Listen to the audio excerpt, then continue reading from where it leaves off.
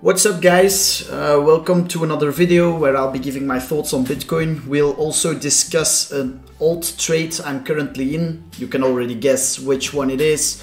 Chart looks absolutely amazing, so we'll get into that later, but starting off with Bitcoin. Before we get into that, quick shout out to Bybit for sponsoring these videos. And I just want to say I will be participating in the Bybit trading competition. Okay, so you can make a squad in those competitions and compete against each other in squads, and the best squads that come out can get really nice prizes. There's a prize pool of up to 8 million, which is absolutely crazy. So if you're trading anyway, it's just yeah, there's no downside risk to just getting into the competition. Okay, just trade safely in the competition, and who knows, you can get some extra shekels. Okay, so I'll leave a link in the description if you want to join my team. I will be participating. We've already got a team of around 30 members. So yeah, let's see what we can do there. All right, so thanks to Bybit. Head over to the description if you want to know more. Okay, now Bitcoin. So from yesterday, we already said that, yeah, the question was that if this was the deviation below range lows or if this was the range breakdown. Well, in my opinion, since we've seen all of these moves do exactly the same, right? Range deviation, is this a range deviation as well? Well, in my opinion, it is. Does that mean we're not gonna go for the lows again? No, okay. Also, another reason that I'm cautiously bullish is because of these clean highs up here. Okay, so now all lows, all the downside liquidity got taken while we're having clean highs up here to the upside, weekly highs, right, at 32k that are unswept, and all of these poor highs. I think there's gonna be a lot of liquidity resting above these triple highs. Okay. With that being said, how do we trade this? So either way you're thinking that the low is already in, then you just long, right, with stops below the lows. Okay, oops. So that would look something like this: stop loss below the low and target up here.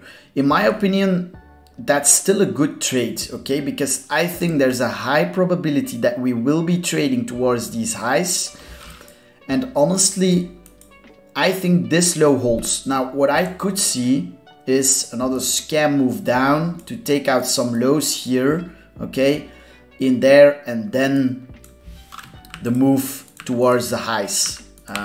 Now, what's the area we want to look at?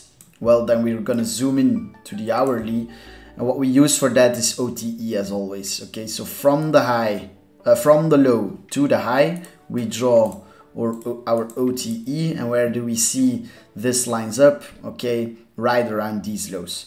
So the main plan for me for Bitcoin, I'm currently flat on Bitcoin, but if I were to long this, I'd want to see a quick flush in there into OTE, ideally while sweeping some lows. Okay, so something like this, then I'd get long if we see the good reaction, right? Keep your stop loss there. Okay, at that point you'd have a better entry than longing up here, and the targets would be the high here, range mean and range high. Okay, so then the trade would look something like this, boom, and then all the way up there. As you can see, very good risk reward. As always, take some off on every key level and go from there. Okay, so that's the main plan for Bitcoin. If it goes from here, so be it. I'll most likely just sit flat on Bitcoin. But as I said, I'm in a long on an altcoin, which will then probably do very good as well. If that doesn't happen, and if Bitcoin does this and closes down here ugly, right, then I'll most likely just sit out and wait for another sweep of these lows. Okay, so it's either going to be a quick flush in here and a strong buyback, right, or an ugly close down here, and at that point chances we sweep the lows again are higher in my opinion. Okay, then I'd rather wait for longs lower down. Okay, but at the moment, as you can see, it's looking pretty good, and I still I'm cautiously bullish, and I still think we will be trading towards these highs later this week, or yeah, potentially next week. All right, now the altcoin that I'm long on is obviously Link. Okay, so I've posted about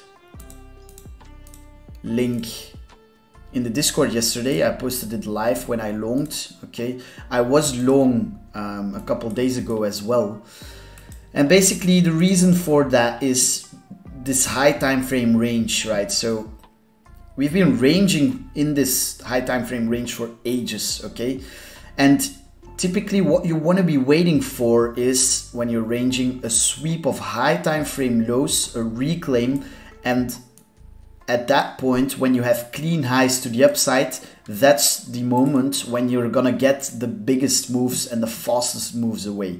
Why? Because people gonna get trapped here shorting the lows, right? Big players accumulate longs, okay, which results in strong buying pressure and a fast move to the upside. Okay, now either you long the reclaim of range low, or what you can also do is wait for the reclaim of range mean. When the lows are swept, the high time frame lows are swept, the high time frame highs are unswept, and you're trading above range mean, there's a very high probability that you will be trading towards range high. Okay, which is the case here. As you can see, clean highs up here, the lows down here got swept on this move, reclaim, right?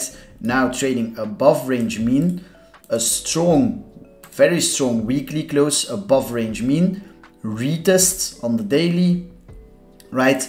And trending up nicely again right now. So it's very simple for me. That was the setup I took, right? Entry right around range mean, retest. Invalidation, I kept it a little bit wider. Why there? Because this was the sideways price action that led to the big move above range mean. If we zoom out a little, zoom in a little, okay, the 4-hour sideways price action before this explosive move, you want to see this area hold. Okay, so I would allow something like this where we go for the lows again, take them out in here, and then see a strong reclaim. Then I could still see this go for range high, or yeah, simply go from here, or maybe just a little retest and then more ranging, and ultimately a move higher up towards that key high time frame liquidity at range high. All right, so that's gonna be it for today. I hope you enjoyed. If you did, make sure to leave a like on the video and subscribe to my YouTube for more content. And yeah, as I said, I'm participating in the Bybit competition, so get in, use the link in the description. You don't even have to be on my ref link. You can just click the link and join my team. All right, take care, peace out, and see you in the next one.